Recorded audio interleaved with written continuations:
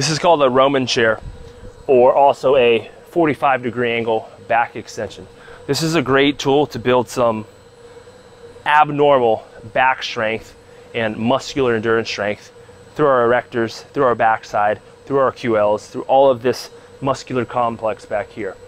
The way that we're going to set this up is when we are on this pad, we want to make sure that our hips are able to fold freely while maintaining a neutral spine position. The more range of motion, the better on this movement. So if this pad is limiting your hip extension and flexion, then we want to make sure that we lower it. The way that we're going to lower this is there's a little nodule, screw nodule here. You'll unscrew it and then you'll pull this up or down, make sure that it inserts into the hole and screw it back tight. Now, when executing this movement, okay, we want to make sure that as much of our foot is on the ground as possible with the back of our leg against these padded things at the bottom, okay?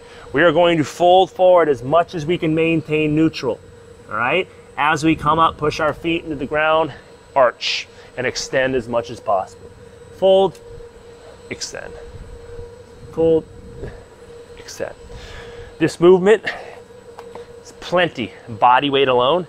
Range of motion is key, but oftentimes we could potentially load this with a weight in the hands, a barbell in the back rack. Based on what your coach is prescribing to you as far as reps, sets, tempo, or whatnot, this right here is the Roman chair or 45-degree back extension.